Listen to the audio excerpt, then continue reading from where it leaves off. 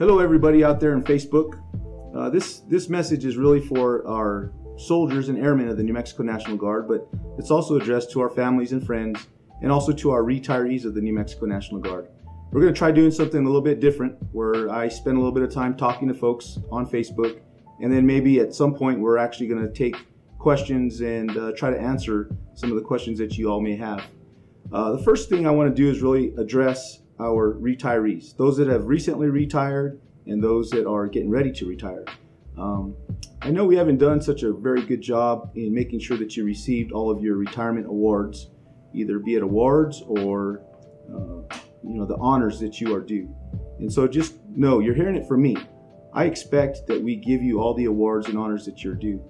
And so if you have not received those things, I would like you to call my office at 505-407-3350 and leave your name and all your pertinent information, and we are going to do our best to make sure that you receive the honors that you deserve. And so this has been a problem. It's been a lingering problem in the New Mexico National Guard. It's not acceptable, and just know that I want to get it fixed.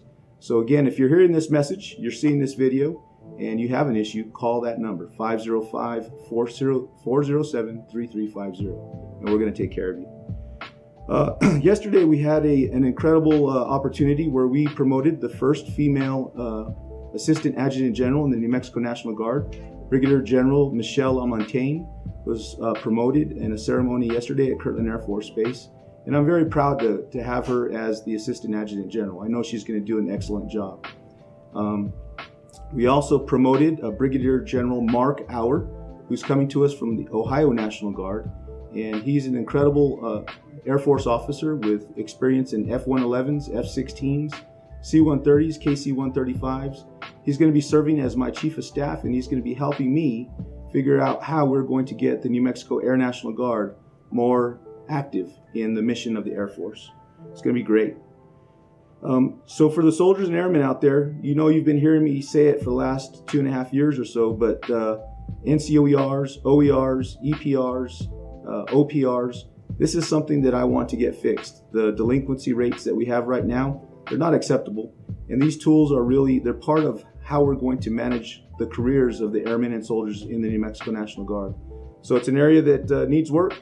If you're a supervisor or somebody in charge of airmen or soldiers, just know that it's your job to make sure these things are happening. We're getting ready for the holiday season, and it's not always a fun or pleasant time for everyone. So I ask everybody, please take a look to the airmen and soldiers to your left and right. If you see somebody that seems to be having trouble, please give them a helping hand, help them out. Likewise, for those folks that find this time enjoyable, well, I want you to have a great time. So please spend time with your families and friends and have an enjoyable holiday season, whatever the holiday is that you're celebrating. Again, be looking for some more videos. We're going to be doing things more frequently, and the goal is to have something that's interactive, where you can ask questions and we'll try to get you answers immediately. And really, I want to thank everybody for all the great work you're doing in the New Mexico National Guard, all the folks that are supporting us, our employers and our families. We can't do what we do without you. Oh yeah, there's something else there. Employer support of the Guard and Reserve.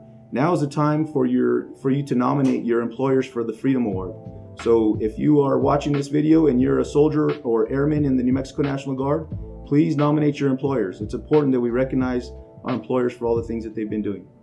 Okay, that's it for this time. We'll talk some more next time. Take care. Bye.